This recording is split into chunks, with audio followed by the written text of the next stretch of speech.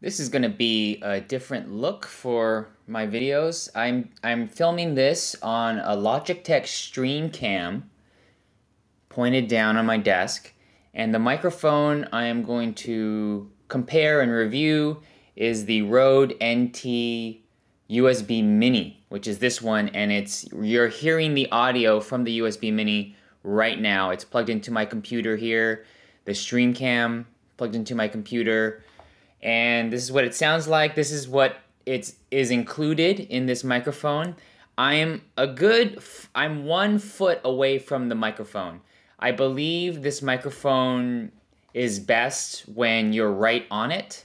So what I'll do now is I'll pick it up with my hands, so you'll hear some handling noise, and I'm gonna put it right up to, or very close to my mouth, and I will speak there. This is a magnetic base. I was surprised how weighted this microphone is.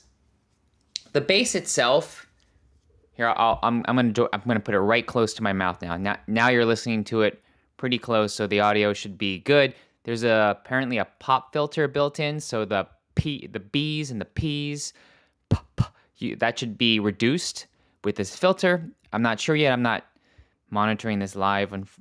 But this, anyways, this base is plastic except for this metal section here, the connector. And I thought this was going to be heavy, but it's not as heavy as the microphone itself. The microphone is quite heavy. And the base, you get a couple accessories here. There are other accessories, but these are the ones that you would use the most. Would be this. This is a rubber case, and the rubber case goes on. Let's see if I can talk and work this mic. See right here, that's the microphone thread. And then this would go here, this rubber gasket thing.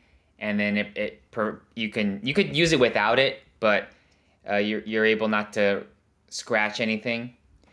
And then here's a 3/8 adapter. So it's a microphone to 3/8. That's what it comes with, and I just keep it around. And here is I thought this was gonna be, I wish this was for I wish there was a button to switch between microphone gain and headphone gain, but you have here, now testing the off-axis rejection here. Now I'm pointing the microphone capsules completely away from me. So you have a headphone jack and USB-C, and that's all you get back here. Now I'm going to turn it around, and let's see, maybe the audio is better, not sure.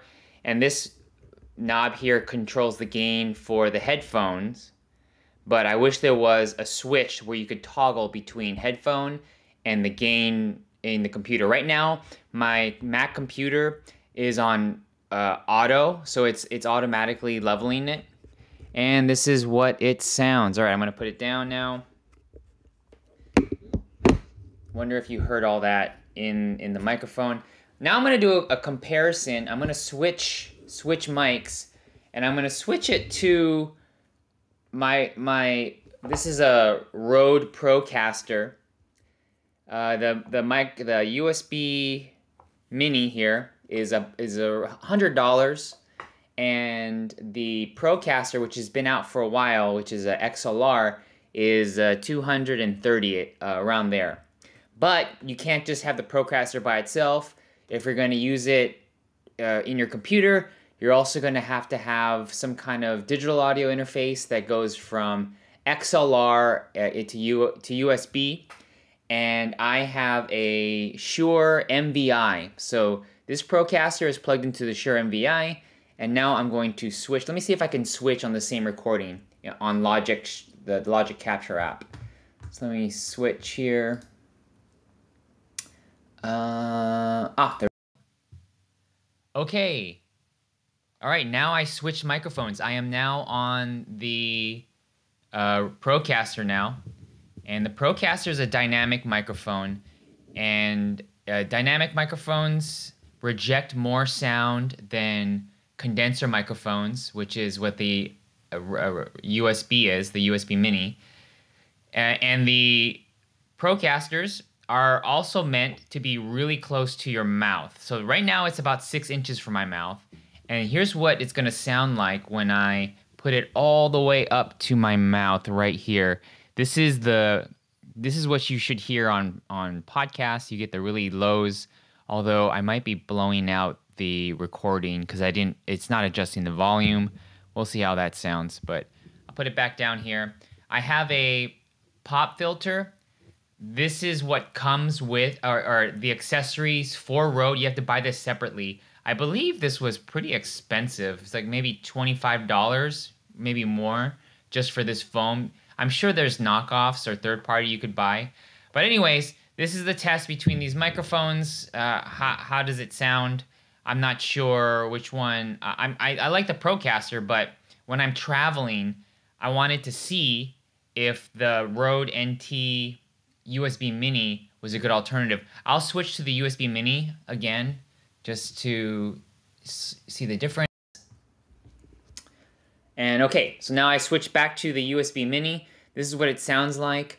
What I might have to do is if I am traveling, I'm gonna bring a little table stand boom arm that could support the weight of the USB Mini. And it's about, I think this weighs 1.28 pounds. Yeah, it weighs 1.28 pounds, and the Procaster weighs 1.53 pounds. 1.53, 1.28. You would think that the Procaster would be way heavier, but it's not. The NT USB Mini is quite heavy. So this is what it sounds like. I'm not sure what you guys think, but I wanted to do this quick video because I just bought this mic to compare to the Procaster.